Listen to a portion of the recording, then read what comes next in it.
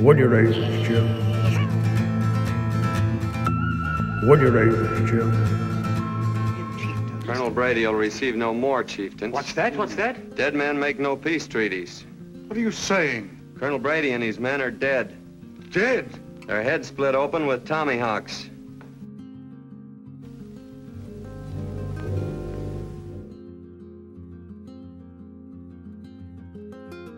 The Allegheny Uprising was an armed uprising between citizens of the province of Pennsylvania and the British Army between March 5th and November 18th, 1765. The 9-month uprising began when a wagon train loaded with illegal warlike goods was discovered at Pawling's Tavern, south of Greencastle, Pennsylvania. Alarmed by the train's contents, citizens led by James Smith intercepted and destroyed the goods, valued at over $1 million in today's currency, at a mountain pass near Sideling Hill. Of those captured by the Indians in the 18th century, none was better adapted to the life on the frontier than James Smith. Captured at the age of 18 while working on the Pennsylvania spur of the Braddock Road, his subsequent adoption by Kahnawake Mohawks set in motion a chain of events that would influence the rest of his life. In his day, James Smith was a frontiersman, farmer, and soldier. In contrast to the gaunt, weathered appearance of fellow frontiersman Daniel Boone, Smith portrayed a round, somewhat jovial portrait.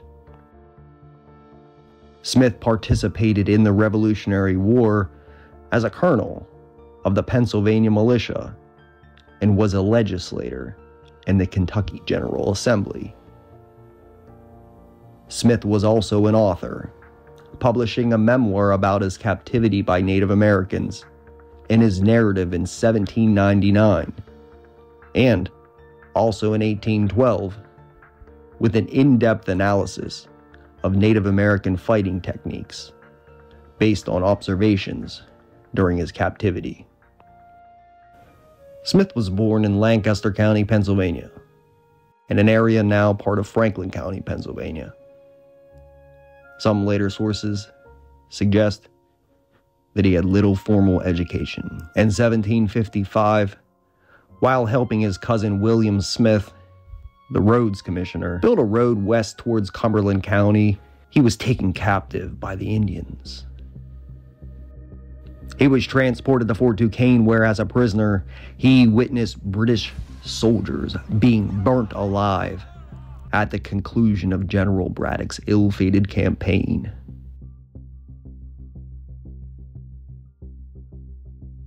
James was eventually adopted by an Indian family and lived with them until he escaped in 1759, when he returned to the Kahnawake and took up a life of a frontier farmer. James Smith was an adventurer with natural leadership abilities. He led a local militia unit in 1763 called the Sideling Hill Volunteers. This group was also with Colonel Henry Bouquet in 1764 and was at the climactic Battle of Bushy Run that broke the Indian siege of Fort Pitt. He later accompanied Bouquet into Ohio to help force the Indians in Pontiac's rebellion to sue for peace. In 1765, it was James Smith who led some of his former Sideling Hill volunteers in stopping George Croghan's 81-pack horse train containing illegal trade goods. British authorities, however, supported Croghan's trading, and this led to the Black Boys' Rebellion.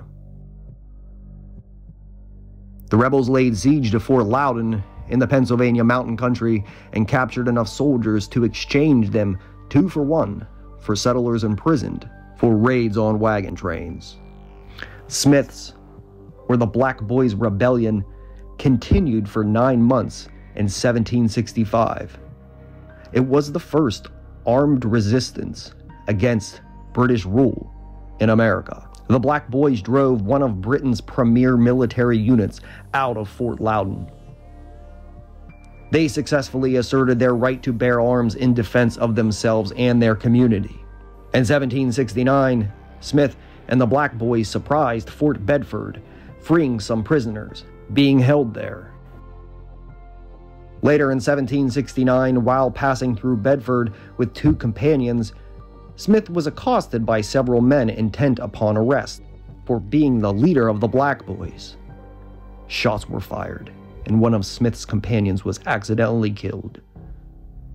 Smith was initially found guilty of murder and jailed for 4 months before being exonerated and released. During his jail time, a group of 300 people, some of them Black Boys, came to free Smith from jail, but Smith convinced them to return home in peace. James Smith was elected to the 1776 Constitutional Convention and represented Westmoreland County, Pennsylvania. As a delegate, he signed the state constitution on September 26, 1776, which contained the right to bear arms, the first gun law in America, which became the model for the Second Amendment to the United States Constitution, right to bear arms. When the American Revolutionary War broke out, he joined the Pennsylvania militia as captain and was made a colonel in 1778. Smith described his orders for at least one action against Indians. In case of an attack, the officers were immediately to order the men to face out and take trees. In this position, the Indians could not avail themselves by surrounding us or have an opportunity of shooting a man from either side of the tree. After his wife died in 1778, Smith moved to Westmoreland County. In 1785, he married Margaret Irvin. By the late 1780s, he and his family were living in Bourbon County, Kentucky. He served as a member of the Kentucky General Assembly for a number of years. In 1799, he published a narrative, an account of the remarkable occurrences in the life and travels of Colonel James Smith, consisting of an autobiography and an analysis of Indian culture. Smith became a Presbyterian missionary to the Native Americans, aided by the knowledge he had acquired of their customs in his earlier captivity. At this time of his life, Smith's son had become a Shaker. The Shakers were a group otherwise known as the United Society of Believers in Christ's Second Appearing. But after living with his son among the Shakers for only a few months, he concluded they were a cult and denounced them in a pamphlet entitled Remarkable Occurrences Lately Discovered Among the People Called the Shakers, printed in 1810. He continued his barrage in another pamphlet, Shakerism Detected, also printed in 1810.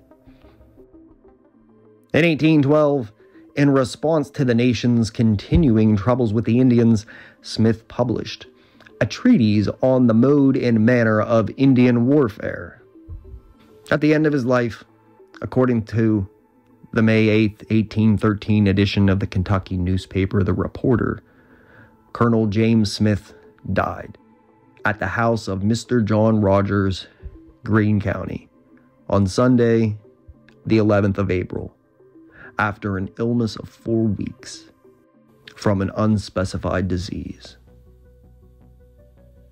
An inspiration to future generations, James Smith was the subject of the 1937 book, The First Rebel, by Neil H. Swanson. He was later portrayed by John Wayne in the 1939 movie, Allegheny Uprising, which was based on the book. Long before the Boston Tea Party or the Ride of Paul Revere, colonists took to arms to defend their liberty. Unscrupulous merchants were selling firearms and firewater to the Indians under the protection of the army. When these Indians began pillaging towns and shooting defenseless settlers, colonists took matters in their own hands. Whereupon, martial law was clamped down on Pennsylvania. It was a bitter, fiery uprising, not against the king, but against the greed of traders and the arrogance of certain officers in command of His Majesty's forces.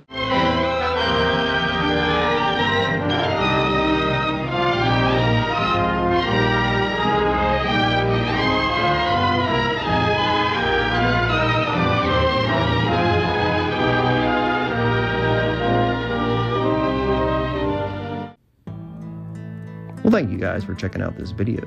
And if you like this video and videos like this, please be sure to subscribe to the channel, smash that like button, and share these videos with your friends.